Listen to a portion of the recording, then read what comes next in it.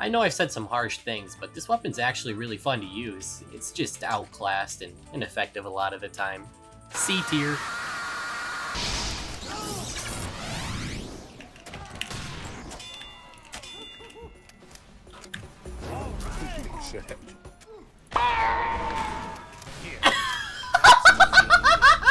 Piping on the trousers, baby. Wow. Here we are at the finale, the moment you've all been patiently waiting for. I'm getting teary-eyed just thinking about it.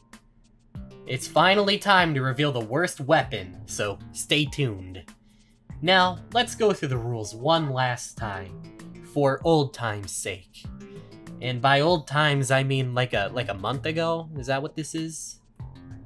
Rule 1. Random crits will not be taken into consideration.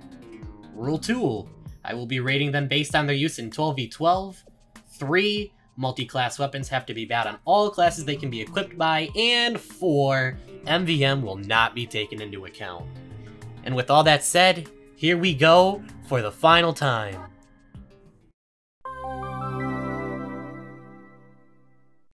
I can do it quick. Okay? Watch this. I'm just saying. I've mentioned in a previous episode that I think it's a shame most of the laser weapons are disappointing, because I think they look really cool, and the Man Melter is no different. From the base up, the Man Melter was designed to be a side piece for the Flog, because the fire damage it deals helps charge oomph, and since the Flog can't air blast, the Man Melter's extinguishing ability helps make up for it.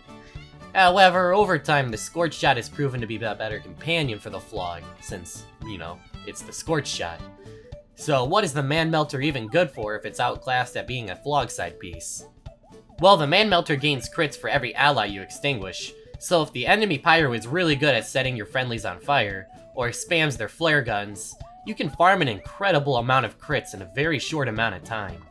Combine all those crits with the increased projectile speed, the Man Melter can become a long-range crit-boosted sniper. And the great thing about it is that unlike the flare gun, you only need to hit one of these shots to be dealing that crit damage. This is why, instead of the Flog, I think that the Man Melter's best pair is the Backburner. Because of the increased air blast ammo cost, it means that you can extinguish all your teammates while still getting to keep your ammo for air blasting spam and projectiles when it matters. However, that ideal situation is pretty rare. Like, what if the enemy team doesn't have a pyro, or what if they're not even good and die before they can set your teammates on fire? And what if they're running the shotgun and not spamming flares? The biggest flaw is that the Man Melter's effectiveness isn't in your control, it's in the enemy's. And not being in control of the effectiveness of your own toolkit does not make for a good weapon. But when you do get that spam-happy pyro and farm infinite crits, the Man Melter is pretty much the best flare gun. It's kinda weird, really. The Man Melter goes in C tier, which stands for situational.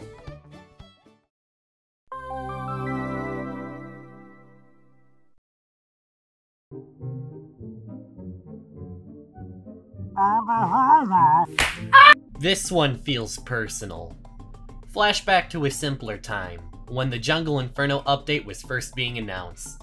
I was absolutely mesmerized by the Hot Hand. It looked like it was gonna be the funniest weapon ever. And when the update dropped, I began the long journey of farming those Pyroland contracts so I could earn the funny slap meme weapon. And after all my hard work, I got it.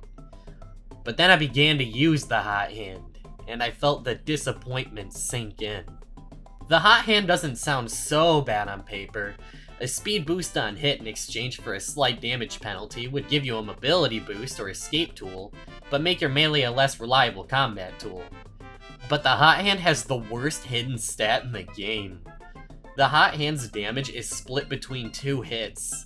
This means that instead of doing 52 damage per swing like the description implies, you actually deal 28 per swing, which, yes, means it deals less damage than the stock bat. Words cannot describe how atrocious this is. The stock axe is bad enough on its own. Now imagine that, but it deals less than half of its base damage. That's the Hot Hand. And if you thought the Hot Hand's speed boost could be helpful as an escape tool, or maybe a combo tool where you slap the enemy and pull your primary out for speed, no. The speed boost lasts exactly 1 second. This means the only thing you have time for to make use of the speed boost is to just go for another slap. a slap that deals 28 damage. On top of that, the Hot Hand has a slower firing speed compared to the stock axe. It deals 28 damage, offers a counterintuitive upside, and it swings slower. The Hot Hand is S tier. There's like no room for debate on this.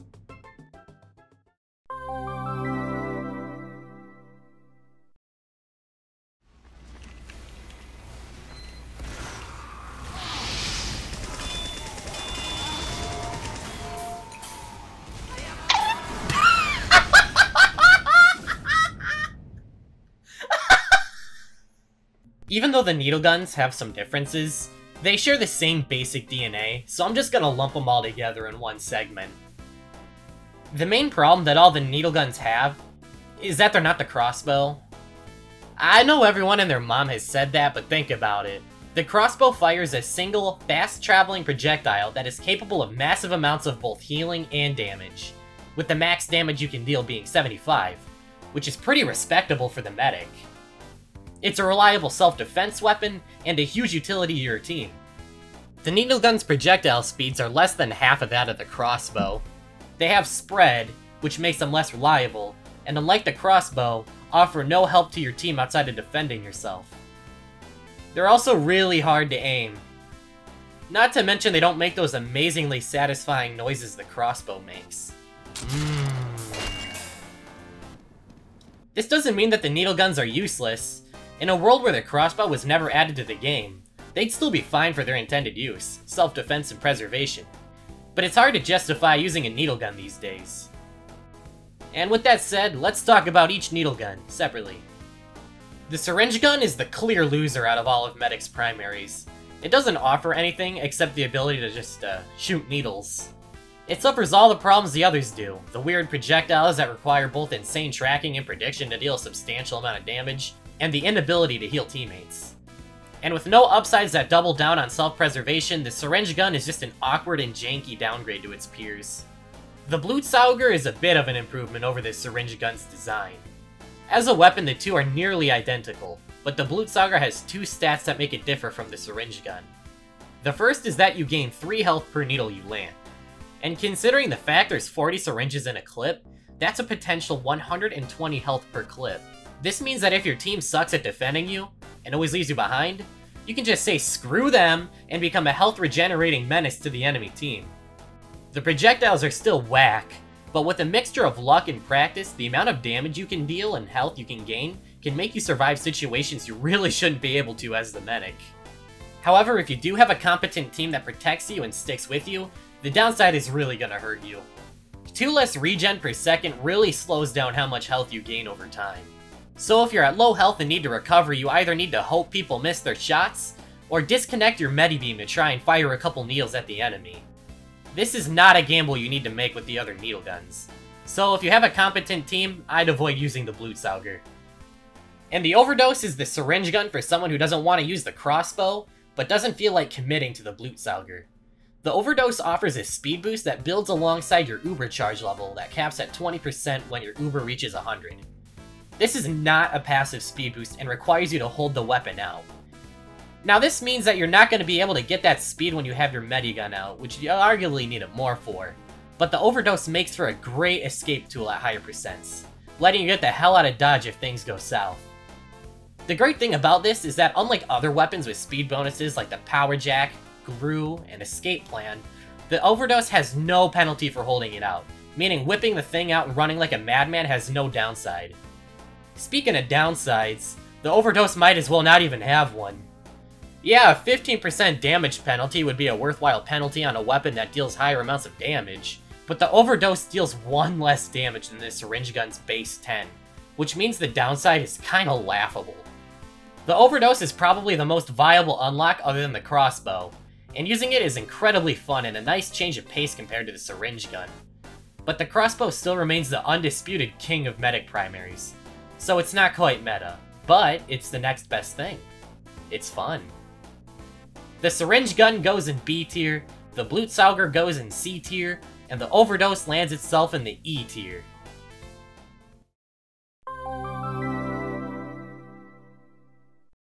I'd like to apologize in advance for this segment, because truth be told, the Neon Annihilator and Homewrecker are my two least used weapons in the game period, despite Pyro being my most played class. This is due to me thinking that Pyro is mind-numbingly boring to play, but I do acknowledge that despite it not being my cup of tea, the Homewrecker is not a bad weapon and thus not on this list. The Neon Annihilator is not so lucky though. The problem is that it's just a worse Homewrecker with what has to be the most situational stat in the game.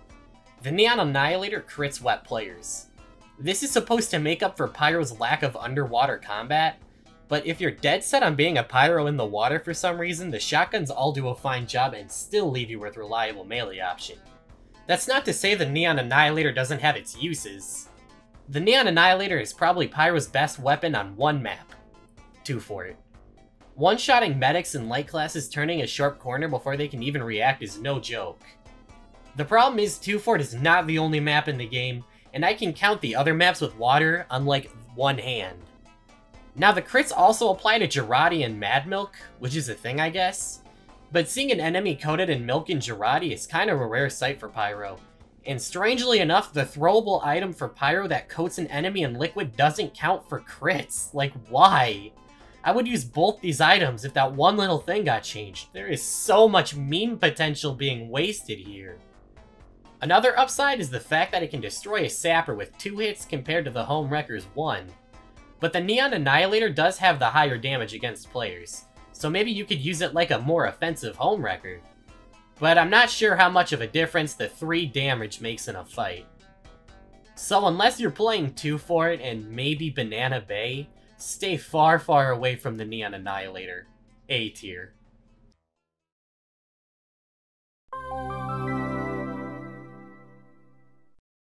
The Liberty Launcher is intended to be a jack-of-all-trades type of weapon. You get increased projectile speed like the direct hit, good. You get one more rocket in your clip, sort of like the airstrike, nice. And to top it all off, you have a reduction in blast damage taken, which means you can rocket jump more without even needing to bring the gunboats. Fantastic! But the problem is that 25% damage penalty. This brings you down from the rocket launcher's base damage of 90 all the way down to 68, which is 3 measly points from doing the same damage as the shovel.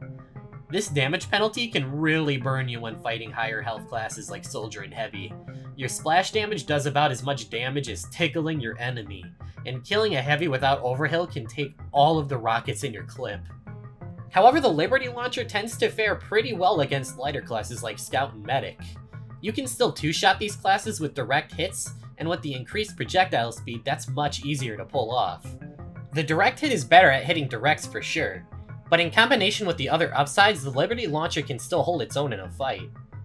Another cool thing about the projectile speed increase is that it can throw off a Pyro's muscle memory for reflecting, due to them expecting a slower rocket to reflect.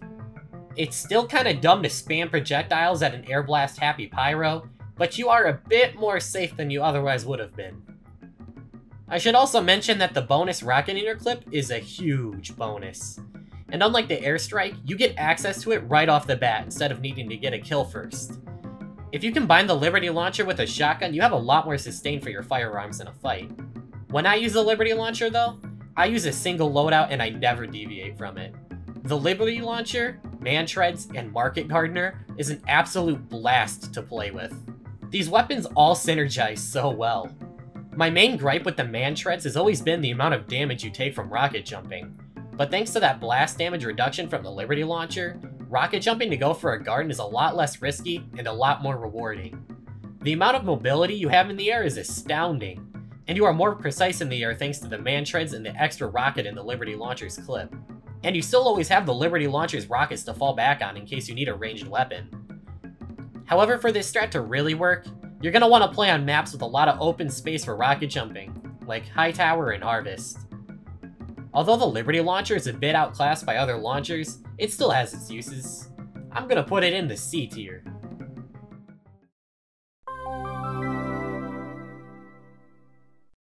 I only really wanted to cover a few stock melees, but they're all kind of the same, so I'll just cover all of them. Also, remember that rule about multi-class weapons needing to be bad on all classes? Well, all the melees have different names and models and stuff, so I don't even know if it applies to my own rule, So, whatever, I'll just cover them all. First things first, Spy and NG stock melees are exempt from this list because they function very differently than the other classes' melees. With that said, the Demo and Sniper get the most use out of their melees. Most of Demo's melees are swords, so if you're just playing vanilla Demo Man, your options are pretty much the Pain Train, Caber, and Bottle. The Bottle more often than not is gonna be your best choice, so F tier. Sniper's Kukri is also a solid option if you're not using the Bushwhacker, and are instead using the backpacks or an SMG, due to Sniper's other melees being trash and a pretty okay side gear rate respectively. F tier.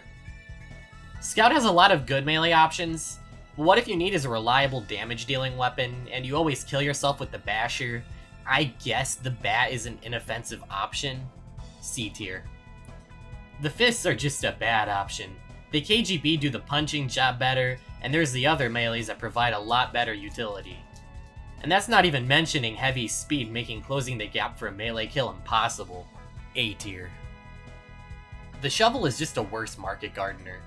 The Market Gardener can reliably crit, is more fun to use, and all it does is swing a little slower. The Shovel goes in A tier. Bonesaw is just a worse Uber Saw, and a sophisticated medic always uses the Solemn Vow. So no head?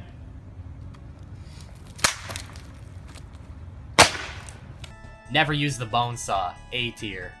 Pyro's Axe is a literal downgrade from the 3rd degree. Literally no reason to just not use that if you really insist on using a stock melee for Pyro. A tier. Okay, that should be all of them. Now on to the rest of the list.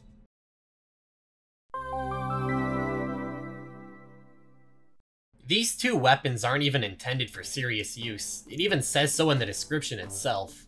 All these are used for is practicing jumps. But just because a weapon isn't intended to be good doesn't exclude it from the list. Let's start with the Rocket Jumper. Obviously taking away your primary source of damage is a huge downside.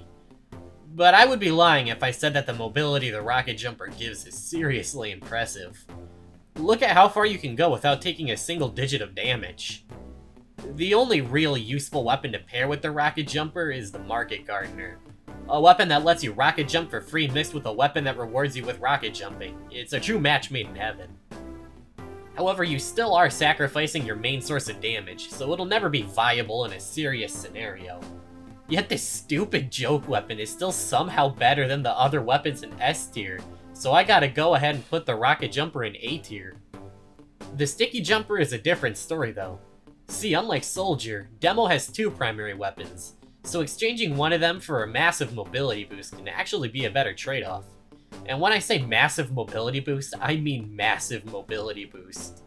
You can basically fly on demand with the Sticky Jumper, which means it's great for approaching, escaping, closing the distance, all at very little risk to yourself.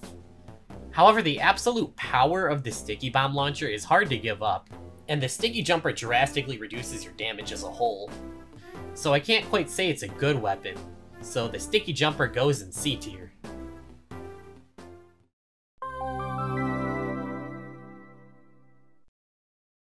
From a design standpoint, the Lock and Load is an abomination. 2 barrels, but it holds 3 pipes. You load all the grenades into the bottom barrel, yet they shoot out of the top barrel. Thinking about it way too long will melt your brain. But how does the Lock and Load perform in combat? Meh. The Lock and Load has 2 upsides, a faster traveling projectile, and a 20% damage bonus to buildings. The faster projectile can be nice for hitting further away enemies more consistently, and hitting air shots with the Lock and Load is leagues easier than it is with its peers. But if you're already a god at aiming pipes, this stat is not going to do anything for you but throw your muscle memory off. Lucky for me, I absolutely suck at Demo Man. I mean, look at the description I use for the Lock and Load, I think it speaks for itself. The increase in damage to buildings also puts you over a pretty important damage threshold. You can now destroy any of Engineer's buildings with 2 shots. This means you can take down a sentry even faster than the direct hit can. Combining the Lock and Load with a Sticky Bomb Launcher of your choice makes you an absolute menace to the enemy Engineer. The best stat of the Lock and Load isn't even in the description, oddly enough. Due to the faster projectile speed and lack of wind resistance on your pipes, the range of your primary is much longer compared to your other options. There is nothing more satisfying than out-sniping a sniper with the lock and load. Unfortunately, the downsides of the lock and load can be pretty overwhelming and make it hard to justify using it. The first of which is a clip penalty, which reduces your launcher from the base 4 ammo to 3 ammo. This cuts your potential damage in a clip way down and makes sustaining longer fights harder due to having to reload more often. On top of that, the lock and load also has a smaller blast radius, which means you're less effective against groups of enemies, limiting your pure spam capabilities. And finally, you don't get rollers. Now rollers are huge for Demoman. Missing a pipe isn't too punishing because the roller sets an area where the enemy can't go unless they want to take damage. This gives you more control over the enemy and makes their moves more predictable. With the lock and load, you don't get that control, so when using it you have to make every shot count. And even the best demo players miss their shots sometimes. The lock and load is an interesting and fun weapon, but the downsides are overwhelming compared to the upsides. However, it's still a consistent and reliable source of big amounts of damage, so I think that the D tier is a good middle ground.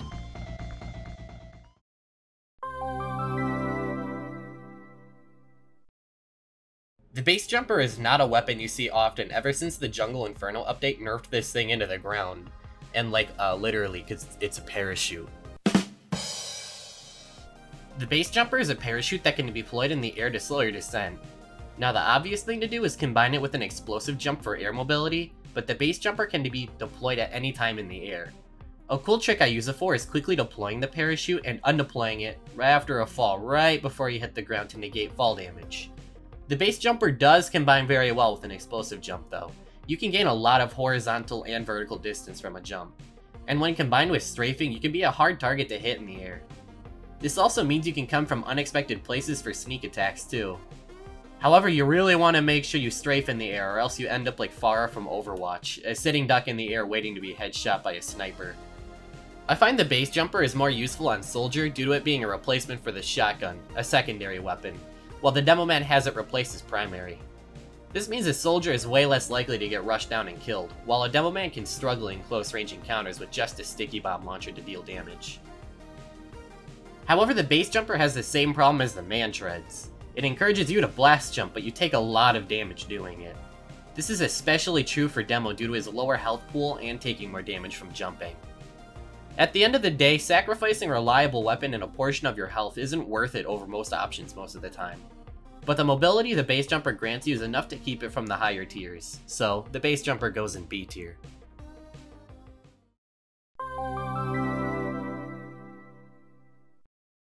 Well, here we are at the final entry to this series, so let's make this good. It's got a cool dragon on it, and dragons are cool. F tier. And with that, this series is over. Bye. Just kidding. You just got clowned, dude. You just got clowned. The Huo Long Heater is a very divisive weapon in the heavy committee. Some claim it's an underrated weapon on the same level as stock, and others say it's the worst primary for heavy. I fall somewhere in the middle. The Huo Long Heater's defining feature is that while spun up you create a circle of flames that surround you, and enemies that walk into the ring are ignited on fire. This ring is mostly intended for countering spies, but any experienced spy knows they can just jump over the ring without getting caught on fire. Instead, the ring is great for fighting enemies at point-blank range. This is due to its complementary upside of dealing bonus damage to burning players. Keep in mind that the damage bonus is multiplicative with the damage penalty, so it's not 25% over stock. But it's still the most damage a heavy can deal at point-blank range outside of using the Brass Beast. This makes the Huo Long Heater a great ambush weapon. Surprise your enemies with fire and bullets and wipe them off the face of the earth. The Huo is also great for holding a payload or point due to the area denial that the Ring of Fire brings, igniting an invis spy trying to weave through a group or an enemy trying to contest the point. However, the Huo Long Heater has two downsides that keep its use situational. The first of which being a 10% damage penalty. Now up close you still shred enemies, but at medium to long range the damage penalty becomes a bit more noticeable. However, with a friendly pyro that can send enemies on fire from afar, that problem doesn't really exist, so the heater rewards coordination like that. The second downside is a bit less lenient though. While revved, you drain 4 ammo per second. Now this drain only applies while the fire ring is out, so you can still jump and rev without losing ammo. However, this downside can really bite you on open maps or maps that don't have a lot of ammo packs. This means to avoid running out of ammo fast, you either need to A, stick to close range encounters where you can easily pick up ammo boxes off of dead enemies, or B, stick around a dispenser or payload cart, which can also be helpful for spy checking. The Huo Long Heater is a very map-dependent unlock, but in the ideal circumstances, it really is on par with the stock in Tomislav. However, the lack of universal use for the heater keeps it from being F tier, so the Dragon Shoot Gun goes in E tier. Now with the tier list complete, it's time for the moment you've all been waiting for. What is the worst weapon in TF2? First, let's recap all our candidates in the S tier. The Bison has a clip penalty, slower firing speed, half the damage, and a slow projectile. But is it the worst, or just god-awful? The Gas Passer takes a minute to charge, and does what the Scorch Shot does with one shot. But is its supportive capability enough to keep it from being the worst? The Thompson has all the same problems as the Bison. However, its projectile is a tad more consistent, and Uber Drain is potentially broken. Is it the worst? The Tripleman's Shiv is terrible at what the weapon's intended for and a total waste of your melee slot. But it does technically do more damage than the stock. Does it save the weapon? And the Hot Hand deals a pitiful amount of damage on a class with high damaging melee options. But the speed boost can make securing a kill easier. Now, without any further ado, it's time for the moment you've been waiting for.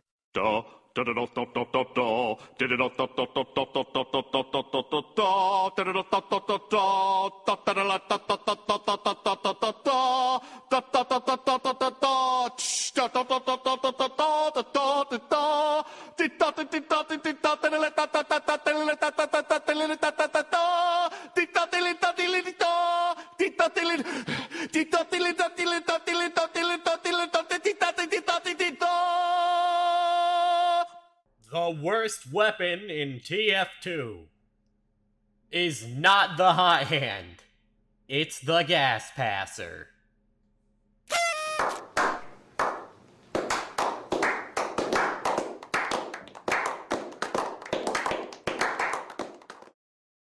Well, there you have it, folks. The end of this little series is finally over. And now that it's finally over, I just wanted to give a massive thank you to all of you who made it to the end. This series has been months in the making. To get all the gameplay in the background, I've had to play TF2 using all the worst weapons for like 100+ hours. And it's cool that my suffering makes for good content that you guys enjoy. I don't like to do the obnoxious YouTuber thing where I beg for likes and subscribers. If you wanted to do that already, you would've. But what I will ask is that if you enjoy my content, to just share it with a friend or something. It goes a long way. Oh man, I don't even know how to end this video. I worked on it for so long. I want to make sure to end it on a good note.